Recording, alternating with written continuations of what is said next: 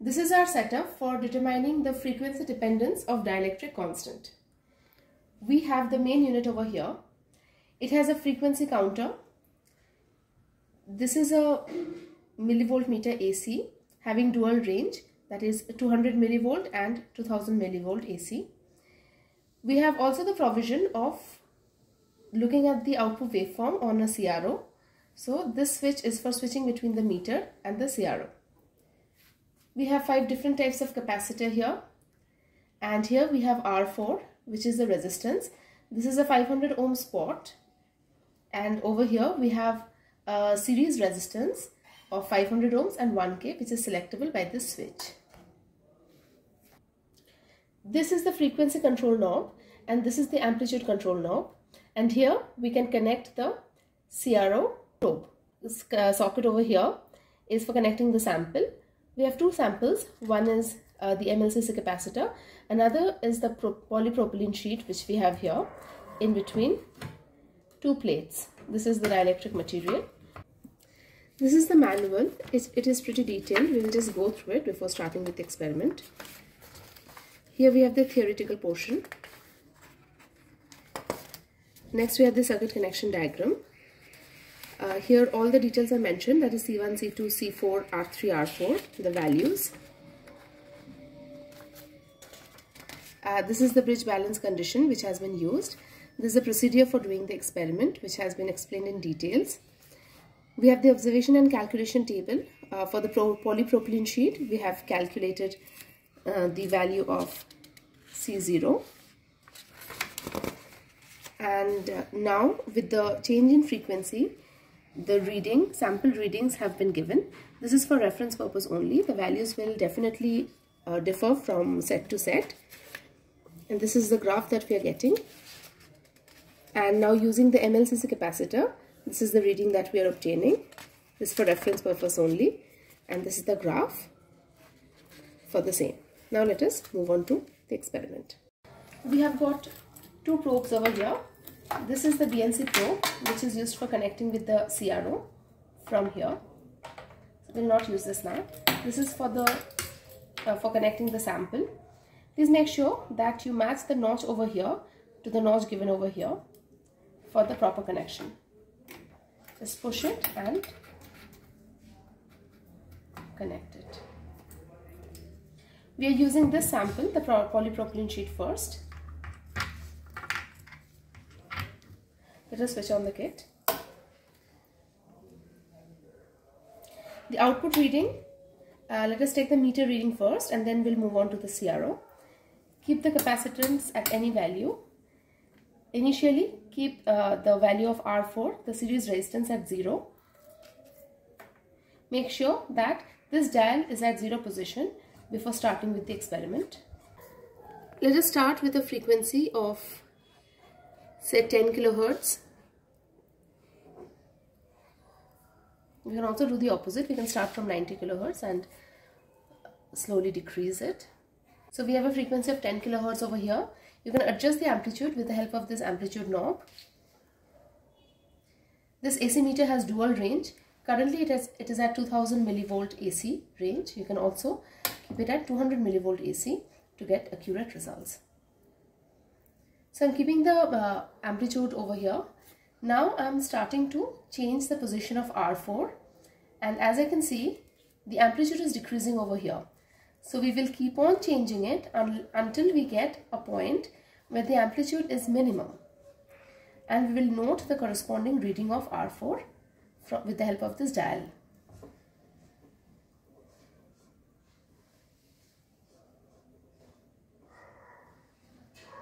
So it has started to increase, as you can see.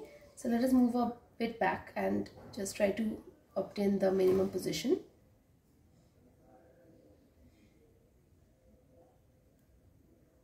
Yeah, so 6.8 is the minimum value that we are obtaining over here. So we are getting a dial reading of, this is at 8 and this is at, is coinciding with 56. So the dial reading is 8.56, because after this the reading starts to increase. Okay, So we will again keep this at a lower value, and we will increase the frequency in steps of 10 kilohertz at least to get appreciable change in the value of R4. So we've kept it at 20, and now again we are changing the value of R4 to get the minimum value.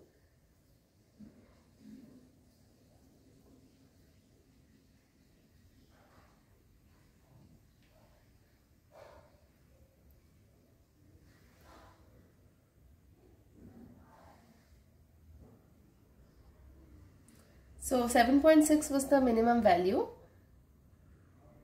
7.5 is the minimum value. So we are getting it at 8.54.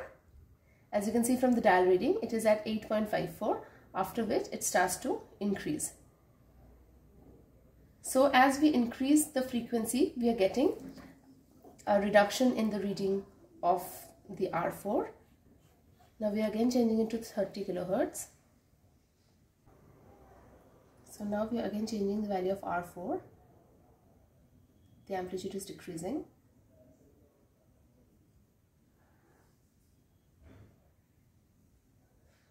So 8.7 was the minimum value, as we saw. No. So for this, the minimum value is 8.7 and the dial reading is coming out to be 8.52. So after this, if we increase, the amplitude is increasing. So like this, we will keep on increasing the frequency in steps of 10 kilohertz, and we'll note down the value for R4, for which we are getting a minimum value in the meter reading. Plot the graph. Now let us see the same thing with the help of a CRO. So now we will connect the CRO. For this, we are using this BNC probe over here. Make sure that this switch is in the CRO position. Connect the positive of the CRO to the positive pin and the ground to the ground pin.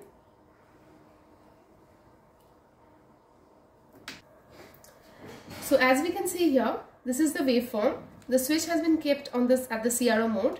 The frequency is 10 kilohertz and the dial reading of R4 is at 0. So we start increasing the dial reading and we can see that the amplitude is decreasing. We will find out the minimum amplitude,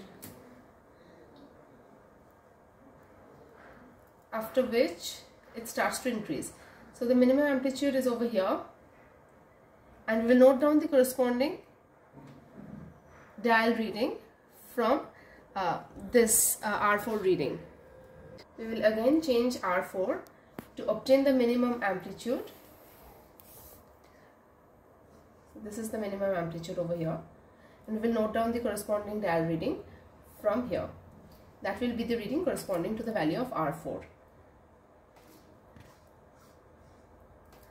So this is for this sample. Similarly, we will use this MLCC capacitor and we will find out the minimum value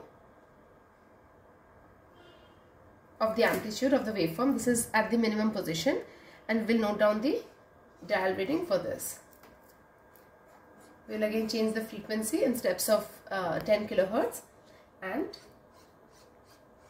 do the same process every time to get our readings.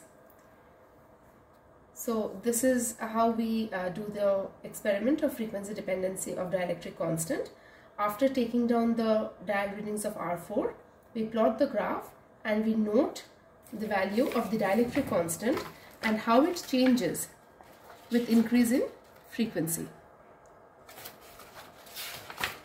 As you can see here, for the polypropylene sheet with increase in frequency, the dielectric constant is decreasing. The value of R4, the change in value of R4 will be very minute, so you have to note it carefully. And for the multilayer capacitor also, with change in frequency, the value of R4 is decreasing.